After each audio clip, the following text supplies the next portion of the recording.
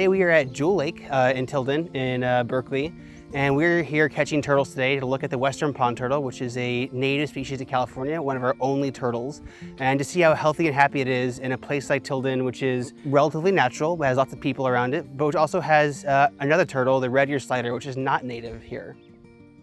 Red-eared sliders breed a lot more than western pond turtles. They lay a lot more eggs, and probably more of those eggs survive to become actual turtles than western pond turtles do.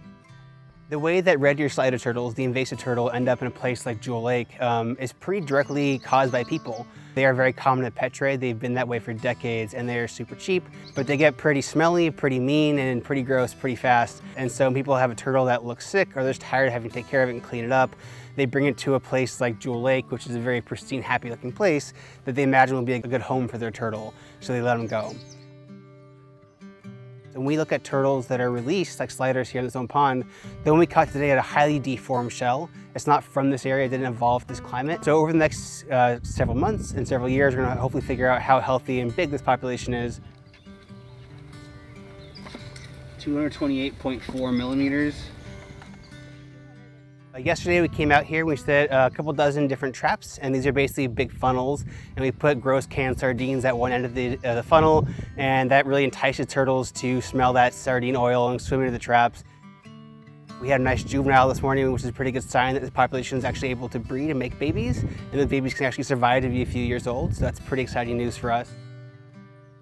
Really measuring how long a shell is our best chance for seeing how old they might be. And then we also weigh the turtle to see how heavy they are. The heavier a turtle is for a given shell size tells us relatively how healthy or robust it is.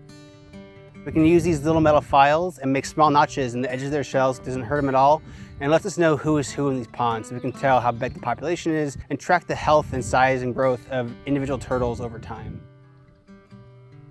We had 9 pond turtles and 1 slider. That's a pretty good haul for this small pond with one night of trapping, so we're excited to come back and keep doing our thing. I love turtles. I think everyone loves turtles, so being out here, getting to play in the water, be in nature and seeing these amazing animals is really one of the best parts of my job.